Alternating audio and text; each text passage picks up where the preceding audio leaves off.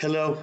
In our Parashat Yitro, we have the zchut of reading the Ten Commandments and the fundamental occasion of Ma'amad Har Sinai. In the second commandment, at the end of it, Hashem is described as one who is Oseh Chesed le'ohavai u'leshomrei mitzvotai.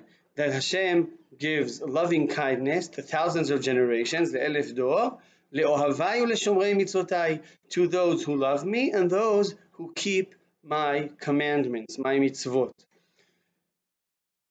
The Mechilta, the Midrash of the Tanaim, brings that there's a big difference between Ohavai and Shomrei Mitzvotai. It says, Ohavai ze Avraham Avinu v'chayotze bo. Ohavai are those who love me are those like Avraham and those like Avraham Avinu. And Shomrei Mitzvotai elu hanevi'im v'hazekenim. So what is the difference between Avraham Avinu, the big difference, the essential difference between Avraham Avinu and the Nevi'im and the Zkenim, the prophets and the leaders of Am Yisrael throughout the generations? So the Meshech Chochma, Meir Simcha Kohen Midvinsk, explains that Avraham Avinu was before Ma'amad Har Sinai. Everything he did in Avodat Hashem came from love and passion towards Hashem, as opposed to the Nevi'im and the Zkenim, that anything they did came after they were obligated, after they had mitzvot, they were ordered to do things. Avraham, anything he did came from his own will. It came from he was volunteering to fulfill the mitzvot, or anything he did came from his love and passion towards Hashem. As opposed to the Zkenim, that they had to fulfill certain obligations. They got the whole Torah, 613 mitzvot that they had to do. So what does this mean? Does this tell us that after that we've given Torah, there is no more Ahavat Hashem? Clearly not. We have a mitzvah, ve'ahavta et Hashem Elokecha b'chol levavecha v'chol nafshecha v'chol meodecha. There still is the love of God. We have two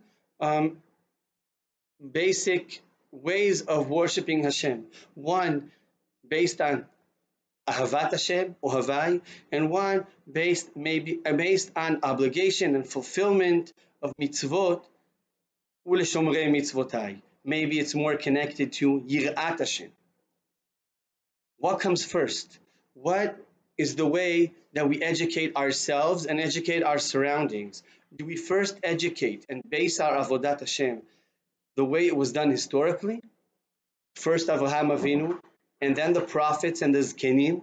So first we teach ourselves and teach our children and teach our surroundings the love of Hashem and the passion and the devotion, and only afterwards we make sure that people realize not only is there love and passion, but there's also obligation, or vice versa. We say that was good before Ma'amad Har Sinai, but after Ma'amad Har Sinai, first of all, the basic concept of Avodat Hashem is keeping the mitzvot, is being obligated to the rules of the Torah. After we have the basic Yirat Hashem, after we have the basic keeping of the mitzvot, then we can go to the next level. The next level is Ohavai. Which of the two is correct? I don't know. It probably is different between different people, between different families, between different times in one's life. But I think it is very important to make sure that we always strive to have both parts, both elements in our spiritual world. Sometimes I have the feeling that we feel like we have to make a big choice between the two, that people either feel that they're part of a commitment, they have the mitzvot that they have to fulfill, but they don't have the strong feeling and passion towards Avodat Hashem. And others that have emotion and passion and love and all of those exciting feelings feel less obligated to fulfill all the mitzvot. And first, on one hand, our Parashat tells us, Elu ve'enu, both are very important and dear to Hashem.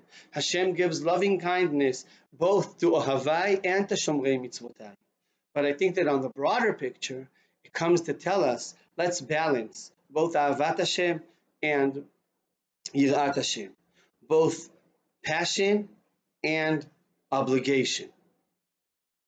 Yehi Ratzon that will manage all to have the zchut to be under these titles. Shabbat Shalom.